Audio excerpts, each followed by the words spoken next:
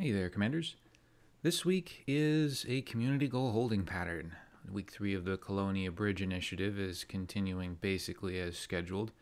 The only rewards on offer this week are a white engine drive color and a white carrier drive color for the top 75% of participants, alongside the normal credit stuff.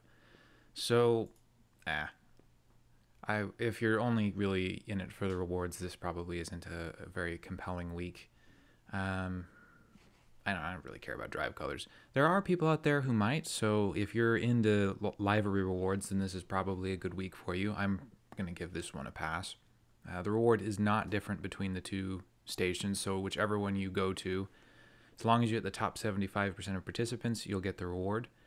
The Colonia Bridge itself could be considered part of the reward structure since each week the stations get better equipped, although from what I understand, Colonia is falling behind.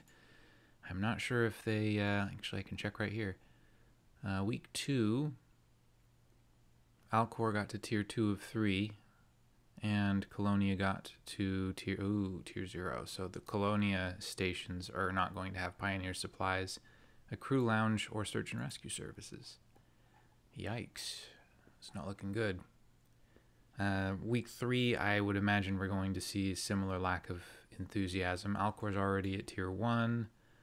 Colonia is at tier 4, and it's estimating 0% complete in 4 days, 15 hours, and 58 minutes. This community goal's already been going on for about 2 days, so that's not very optimistic. Of course, the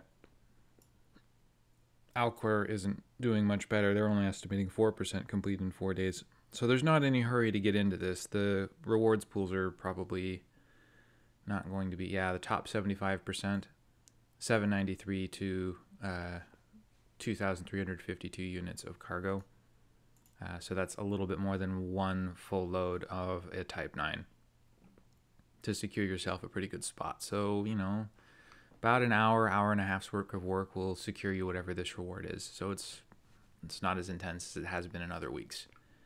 Lore-wise, I don't know. I thought that FDev was going to really ramp things up with the Thargoid conflict, but the Thargoids have basically been pushed out of the bubble for all intensive purposes. The conflict's winding up, and Salvation is gone. So I guess we won't be popping the bubble, at least first quarter this year.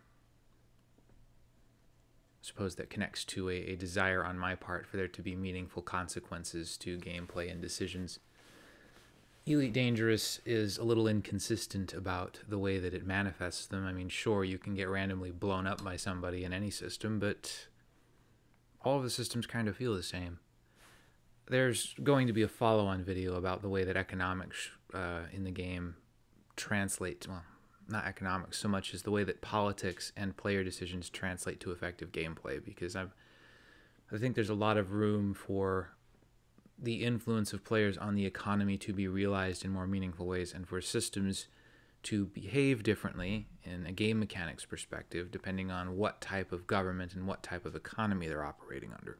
So I will go ahead and call it for now. I've got a lot of stuff going on right now that I need to take care of, so I have less time to make content than usual, which is why there's been some weirdness going on the last couple of weeks with my release schedule.